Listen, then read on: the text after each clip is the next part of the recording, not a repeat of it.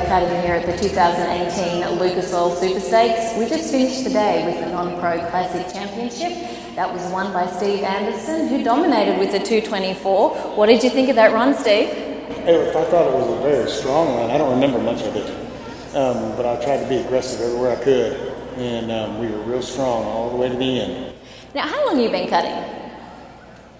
Since 1996. Okay, so some 22 years. This is your first win in here, so this must feel very sweet. Oh, it's still a little surreal. Yeah, it's exciting. I never thought I'd have a chance. It's usually the glamorous side of the family winning that we were talking about earlier. Yeah, the girls, they usually get to be here talking, not me. I stand in the background. So with that, with them having won in here before, especially your daughter Bella, kids are so fearless. Has she taught you anything, do you think, about showing? Patience. Oh, okay. You know, yeah, she goes at it. She can make my head hurt, but she goes at it really strong. I'm a herd holder, so I can say, okay, Bella, slow it down just a little bit. But no, and Caleb, yeah, both of them go pretty strong. Okay. All right, so tell us about your run tonight. If whatever you can remember, or, you know, the cows that you picked, because you were third out, so you probably got the ones that you had your eyes on, no doubt. I did. Right? We cut what we wanted to cut. My last cow I liked was my favorite cow in the herd, but I couldn't find her she was too far back on the first cut, so I cut a red headlight that John and I picked out. It was in a better spot, and she opened up and gave me a real good shot to get started, and it got me started aggressive. And then my second cow was a black dirty saddle cow that Pedro had, and it was on the outside over there where I could get to it, and it was a little tougher to cut than I thought. And then the third cow was up. I looked up, it was 48 seconds, and the cow I wanted was trying to come right out. So I thought, well, I got to wait. I got to do something for about 10 seconds here. And then I came right out with it and shut my eyes and kicked till the buzzer rang. And what did you think when that score came up? I was very happy.